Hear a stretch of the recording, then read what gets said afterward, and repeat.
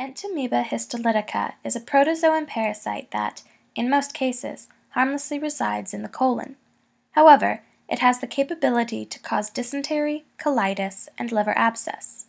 The World Health Organization, the WHO, considers amoebiasis to be one of the major health problems of developing countries, surpassed only by malaria and schistosomiasis for death caused by parasitic infection.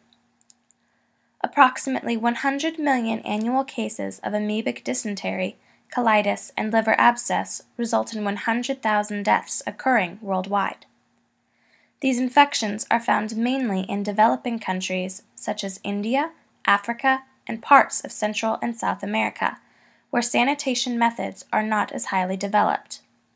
However, infections are also an issue in developed countries, with patients usually being migrants from and travelers to infected areas.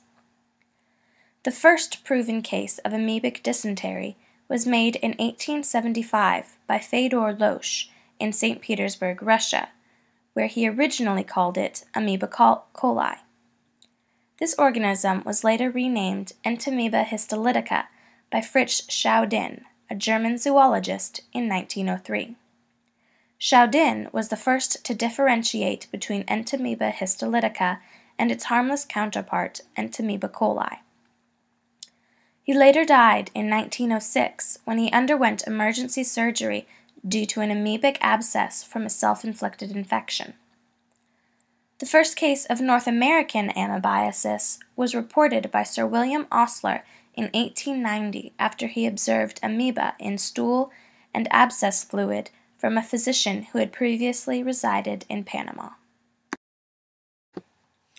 The life cycle of Entamoeba histolytica begins when cysts and trophozoites, which are immature cysts, are passed through the colon and expelled in feces. The cysts are typically discovered in formed stool, with trophozoites being found in diarrheal stool. Infection then occurs when an individual ingests mature cysts through fecally contaminated food, water, or hands. Once the cyst is ingested and reaches the small intestine, the contained trophozoites are released and continue to travel to the large intestine. Once they have arrived at the large intestine, the trophozoites multiply through binary fission and produce cysts. Both the cysts and the trophozoites are then passed through the intestine and expelled in the feces. Because of the protection the trophozoites receive through the cell walls of the matured cysts, they can survive anywhere from days to weeks in the outside environment and are therefore responsible for the transmission of the parasite.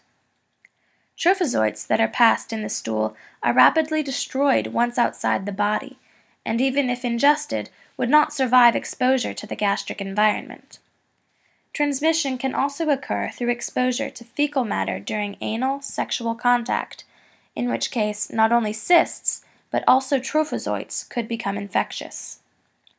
The life cycle of Entamoeba histolytica is nicely summed up in this clip.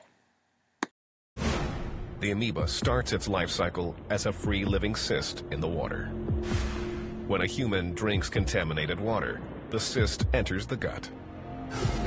Here, the amoeba emerges from the cyst, divides, feeds, and then re-encysts. When the cyst passes out of the body into the water, the life cycle is complete.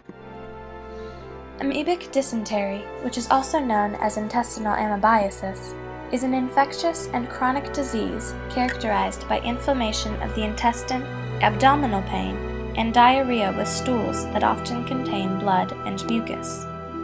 Symptoms may occur, then lie dormant for a while before recurring.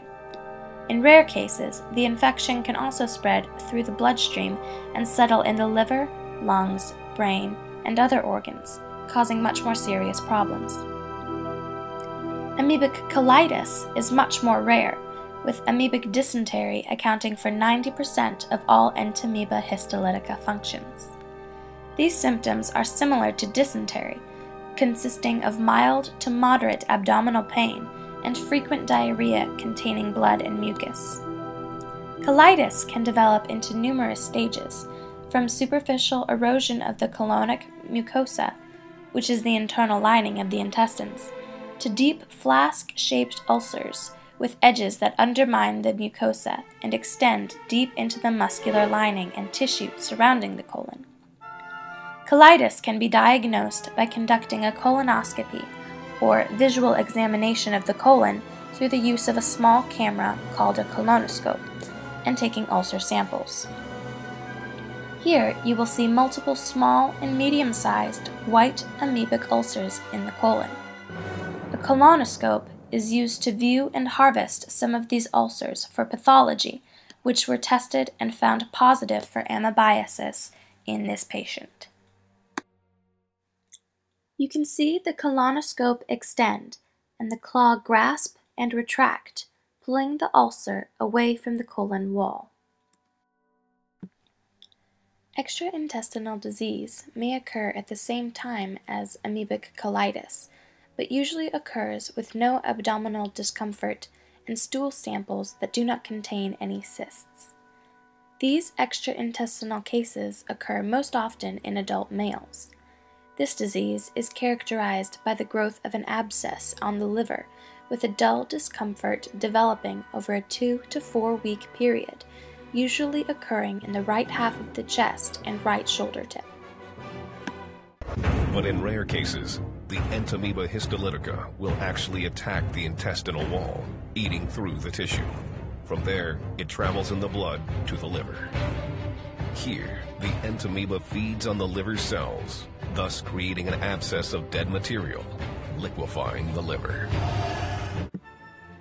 Unfortunately, right now there is no vaccine available for this parasite, and even though there is effective treatment available, Entamoeba histolytica is a persistent problem in today's world. Therefore, a search has begun to find a vaccine for these deadly diseases. Recent studies have suggested that mucosal immunity could provide some protection against recurrent intestinal infection with Entamoeba histolytica. But there is also contradictory evidence about protective immunity after an amoebic liver abscess has occurred. Oral vaccines that use amoebic antigens co-administered with some form of cholera toxin have been developed and tested in animals for mucosal immunogenicity.